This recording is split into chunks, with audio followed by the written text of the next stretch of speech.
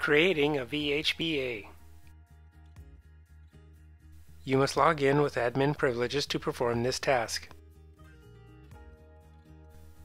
In the navigation pane, click the Networking tab and then Adapter card.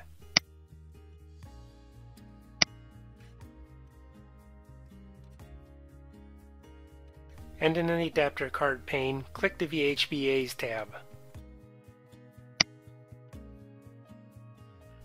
In the Host Fiber Channel Interfaces area, create a vHBA using default configuration settings by clicking Add vHBA.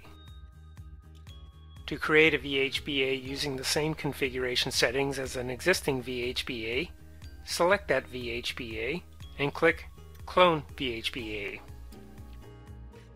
For this demonstration, we'll use Add vHBA. In the Add vHBA dialog box, enter a name for the vHBA. Click Add vHBA.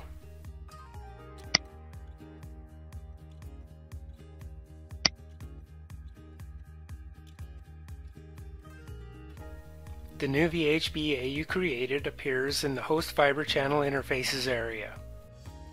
This concludes creating a vHBA.